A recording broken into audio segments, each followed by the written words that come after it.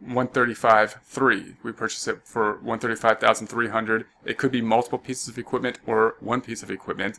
And what we're going to do with equipment is we're going to put it on the books as an asset, similarly to how we put supplies on the books as an asset, and then we want to expense it as we use it. But unlike supplies, where we could count how much we used and we could say, hey, we used this many reams of paper, therefore I can see how it went down. Let's just write down the supplies by the amount that has been used. Obviously, a building or like a forklift or something like that, we couldn't just write down, because after time has gone by, we know that the forklift went down in value, but we still have one forklift. It's not like we can count the forklift and now we have less than one forklift. So that means that we're going to have to depreciate some other way, some other estimated way. And we'll talk about estimates at a later time. The simplest type of estimate would just be to divide it over the number of years. That's called the straight line method. But whatever method we use, we want to tell our reader two things. We don't want to just write down the equipment account, because if we did so, then they wouldn't know how much we bought it for. And because it's such an estimate, we want to tell them how much we bought the stuff for and how much we're estimating it to be written down by. Therefore, what we've done here is we've kind of cut the T account in half. So it's like the debit side and then the credit side. So here's the debit side and here's the credit side. We'll end up, therefore, with a contra asset account, meaning this account is the credit half of the equipment account. Therefore, it's a credit even though it's green, and that means it's an asset. It's an asset with a credit balance. Most assets have debit balances, and that's why it's a contra asset account. So before we post this, we can see that we bought it for this amount minus this amount adds up to $37,350. That's the book value. Now we're going to increase the amount that it's going down by, increasing the credit, which will decrease the book value. So that's what's happening here. And then the depreciation is what it represents, is the devaluation of the property, plant, and equipment. In this case, the equipment. It represents the depreciation, the use of, the decline in value, the use of the equipment in the same time period as to help us generate revenue. So we're going to post that here, and they're just going to have to give us the number.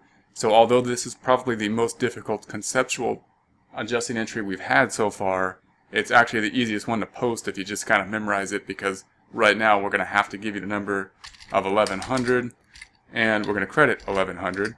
And then if we post that out, then we can go to depreciation expense down here in cell H21 equals and point to the debit. That's a debit balance account. That's debit. It's going to bring the debits go up, puts us out of balance, brings net income down. Then we'll go to the accumulated depreciation in H11, say that equals the credit. The credit is going to go up in the credit direction, so the contra asset goes up, which brings the book value, which is this minus this, down.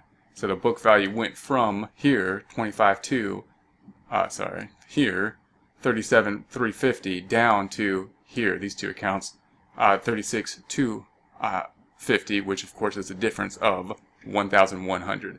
Okay, so I'm going to unhighlight these and do the last one here. So we're going to unhighlight these.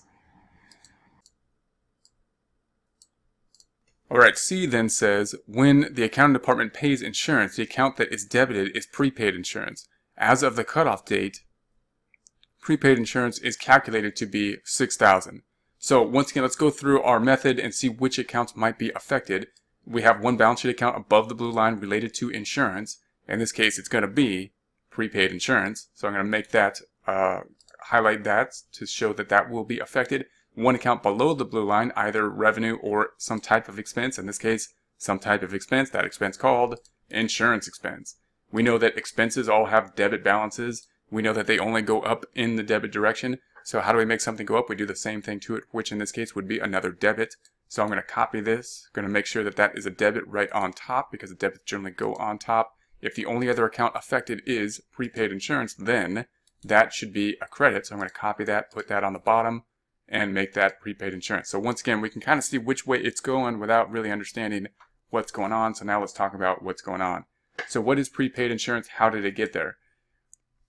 When we pay for insurance, by definition, we're getting something for in the future. So we can't pay for insurance after an accident happens if we're paying for car insurance or something like that, because that's not how insurance works most of the time. Might work that way now for health insurance, but for car insurance, you generally have to pay before the accident. So then what that means is when we buy it, we have an asset, and then we should then expense that asset over the coverage of the insurance. So we're going to put it on as an asset, then we're going to expense it as of the coverage of the insurance. So this is the amount that the accounting department has put on there.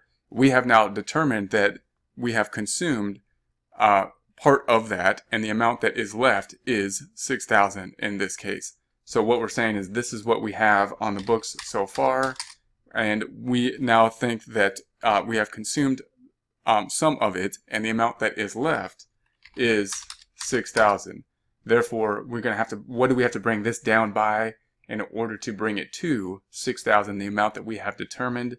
That's going to be a subtraction problem of $12,000 minus the $6,000 in this case.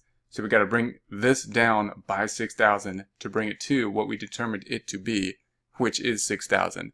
Now, there's two ways that we could ask this question. Note that in this format, we're saying as of the cutoff date, prepaid insurance is calculated to be, meaning we're saying what this account should be, and in this case, it should be $6,000. We could also format this and say that this is the amount of prepaid insurance that has expired, that has been used throughout the time period. If we said that, then we would just be saying exactly what the expense should be.